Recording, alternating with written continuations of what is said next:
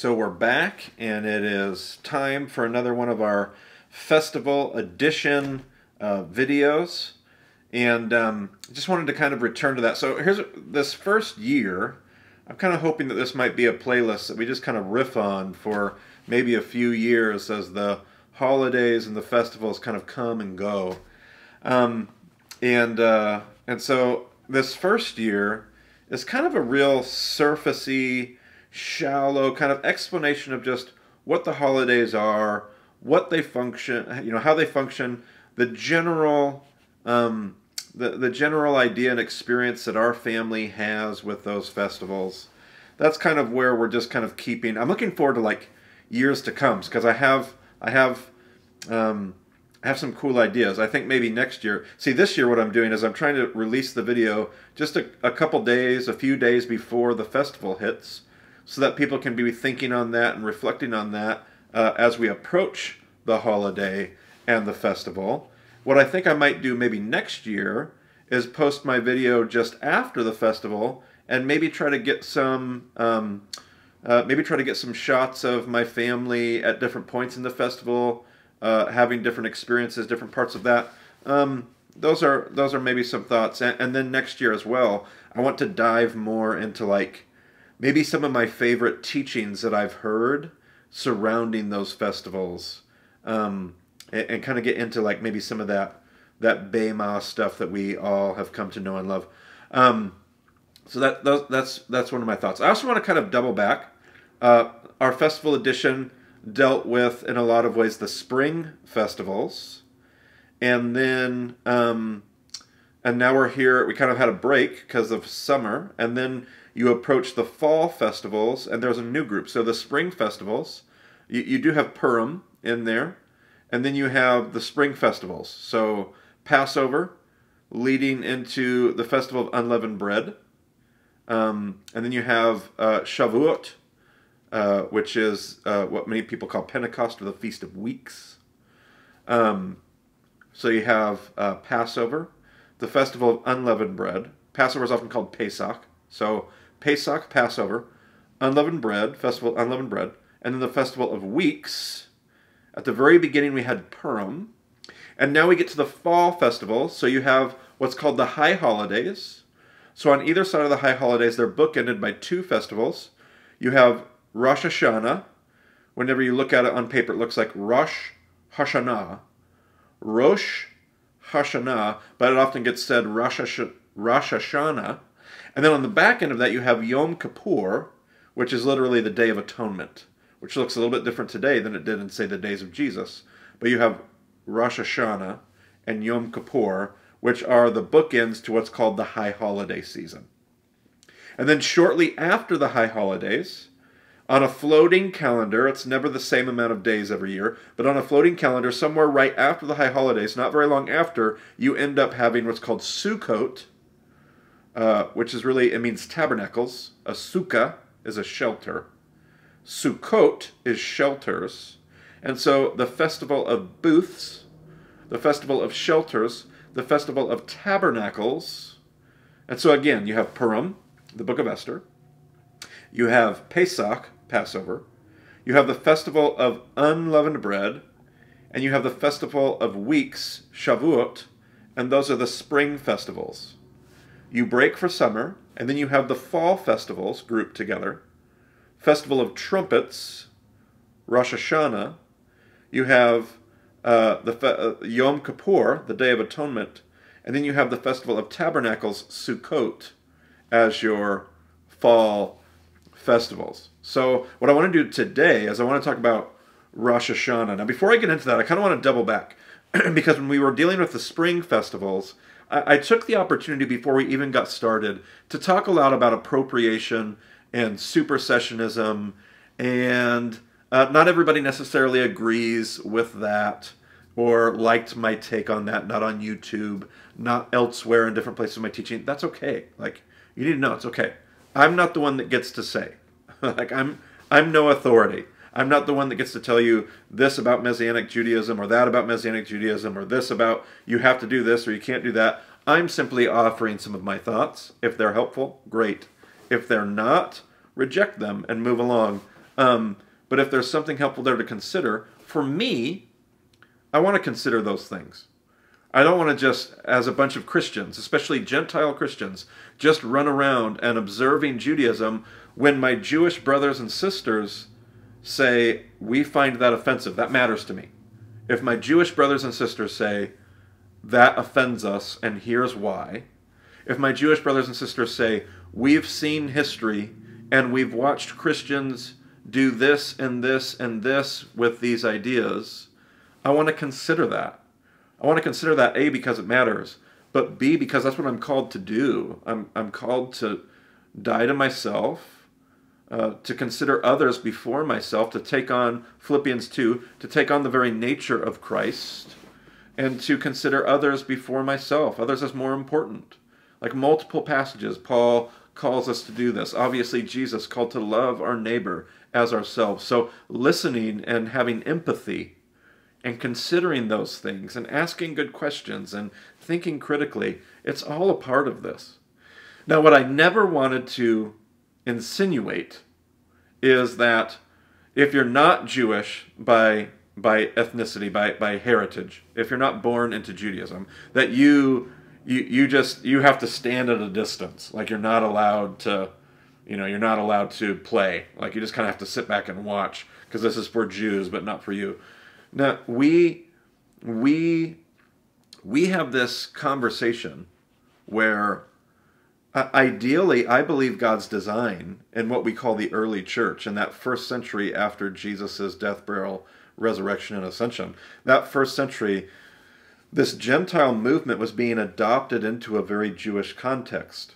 Like, the Gentile believers were immersed in a Jewish community. So of course they would have been around Passover and Pesach. Of course they would have observed Sukkot and the Festival of Tabernacles. Of course they would have been invited into this space over and over again because they were a part of the larger Jewish context was observing these festivals, and they were being invited in and adopted in and included into this larger Jewish context.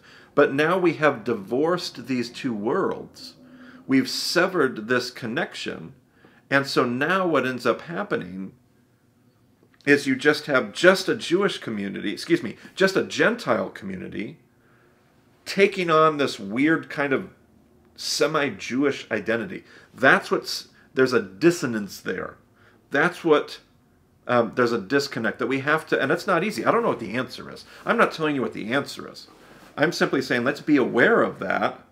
There's a lot of nuances there. And let's figure out what's the relationship between these two.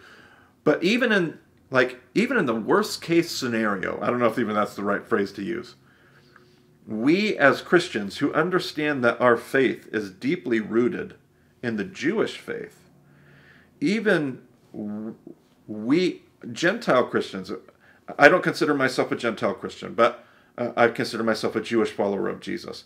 But Gentiles should be totally engaged in this learning. That's why I'm doing these YouTube videos, because most of my audience is Gentile Christians. And we want to be learning. Like, that's the whole reason that God partnered with the Jewish people, to bless all nations, to be a light to the Gentiles, to hopefully the world and the pagan nations would see what God was like. So this, of course you're supposed to engage this. Please don't let me communicate that you're somehow supposed to be on the outside and just kind of watch. No, no, no, no. Be fully in to learn from what these festivals are and what you can learn and how you can respectfully engage these spaces. And I don't know what that means for observance, but please engage the experience. Please lean into and on some level be educated, be changed, be transformed by the things that God can teach us through these festivals. Okay? So I don't know if I doubled back well enough on that. But don't let me give you the wrong idea. I think it matters whether we offend our neighbors, especially our Jewish brothers and sisters. I think that matters.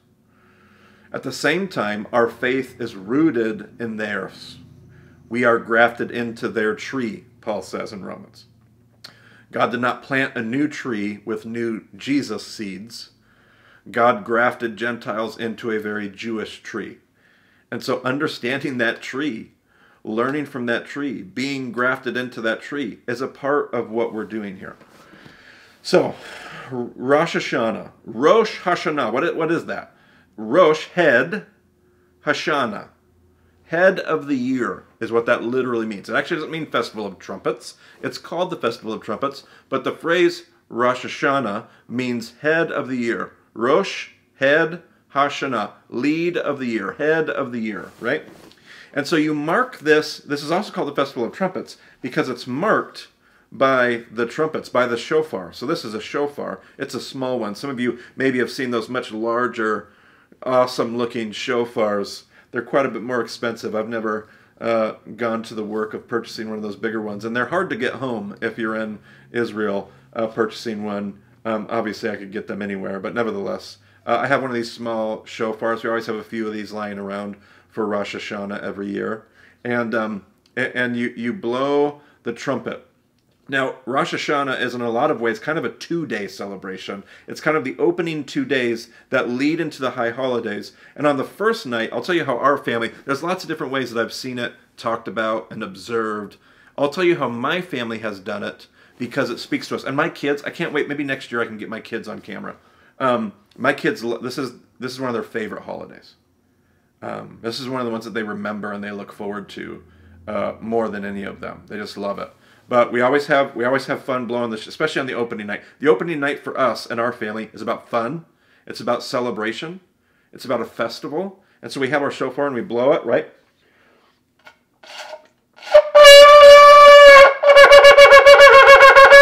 I don't know how that sounds on the video, but nevertheless, there's your shofar, right?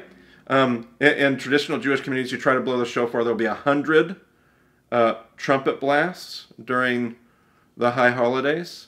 So you have your shofar and you blow it and you celebrate. One of the things that we do on the opening night, the Festival of Trumpets is also known as the Jewish New Year, the head of the year, Rosh Hashanah, right? Rosh Hashanah. It's the head of the year. It's the Jewish New Year. And so part of what you're doing on that opening night is we like to look back. So we look back on the last year and think about all the ways that God blessed us, and we celebrate and we name those things. Kind of in the same way to what we also experience on, like, say, the more Western celebration of Thanksgiving. There's a Thanksgiving element to Rosh Hashanah. That opening night, in fact, what we'll do is we take apples, and we cut a couple apples, 2 or 3 apples into slices, and we have bowls of honey. And you take your apple slices and you dip it in honey. And one of the things that our family does is you can have an apple slice with honey, and we all go around and we take our turns, but you can only have an apple slice with honey if you can think of something that you can celebrate and give thanks for. Something that you can bless God for in what he just did in the last year. So if you can celebrate, if you can say, I'm thankful for family. I'm thankful for a new job. I'm thankful for new friends at a new school. That's going to be one of ours this year, is we've moved to Cincinnati, and we have a lot of new things that we're going to be thankful for this year. And so you dip that apple in, and it's a sweet celebration.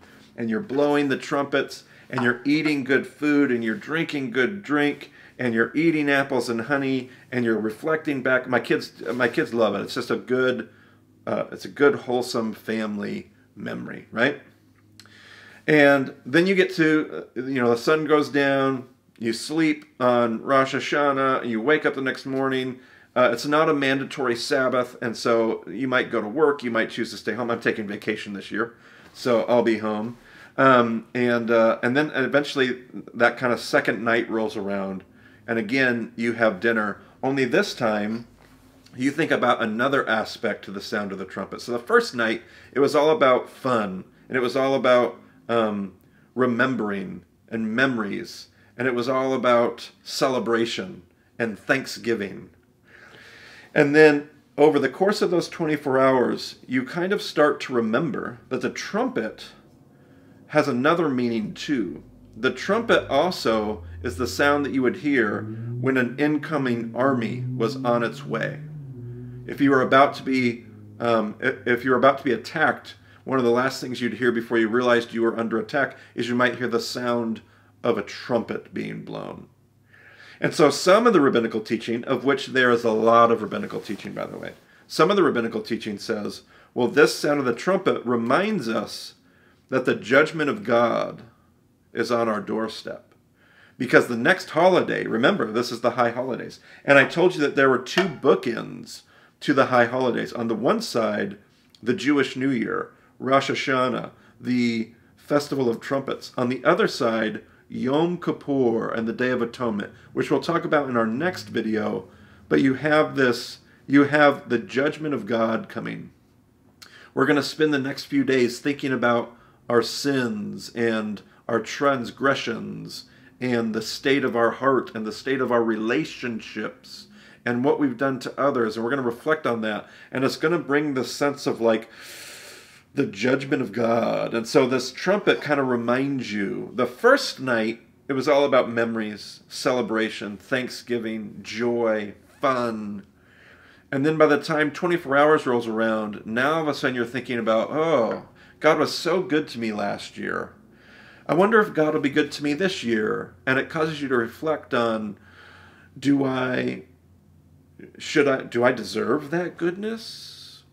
Who am I? Who do I want to be? Who is God calling me to be? And so these bookends to the high holidays, in between these bookends, between Rosh Hashanah and Yom Kippur, sits what's called the Days of Awe. It's 8 literal days. It's 10 Jewish days. That's confusing. We can talk about that some other time. A Jewish day is anything that bridges, like if you had, like sometimes when you think about Jesus being in the tomb for 3 days, if you've ever done the math, you're like, that doesn't work. Crucified on a Friday, raised on a Sunday, he wasn't even in the ground for 2 days, let alone 3. But they're 3 Jewish days.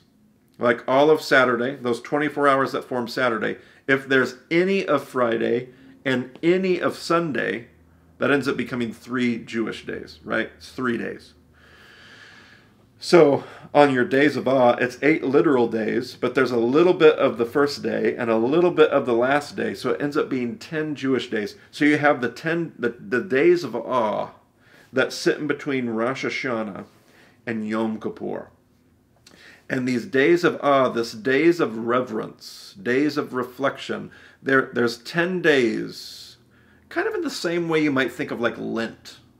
You know how in Lent we might fast from something and kind of spend those 40 days reflecting on our own transformation, sinfulness, the things we want to be redeemed from. Like in the same kind of way, the 10 days of awe are a chance for us to like think and reflect and step back and identify the things that God might invite us to change. Now, there's more teaching on this that I can't wait to get to next year. But that's what's happening on Rosh Hashanah. On the opening night, we look back, apples and honey, good food, good drink. We celebrate, we thank God, we thank each other, we have a good time together. That next night, we get together, we eat, and we start to turn our attention towards, there's many things to celebrate. Let's make sure that we are right, that we're in the right kind of spiritual space as we head into the next year, because we will need God's forgiveness if we're going to make it into the next year. And so if this conversation kind of feels like it's hanging, it's supposed to, because the high holidays work together. They're one package. So we've just talked about really part 1, like the first half. And in the middle sits these 10 days of personal introspection, like personal reflection, confession. We're going to write down, we're actually going to make physical lists of things that we want to do better, and we want God to help us get out of our lives. And all so in the middle is this, and on either end. And so if it feels like you're hanging, we're kind of hanging this question, this conversation right, we're leaving it right in the middle, it's because we are. It's because this conversation doesn't find its resolution until Yom Kippur, which is where we'll pick up the next conversation kind of right in the middle and take it to its Yom Kippur conclusion. So that's where we'll pick up next time. Hopefully it's been a fun conversation, some things to learn and think about for now. Thanks.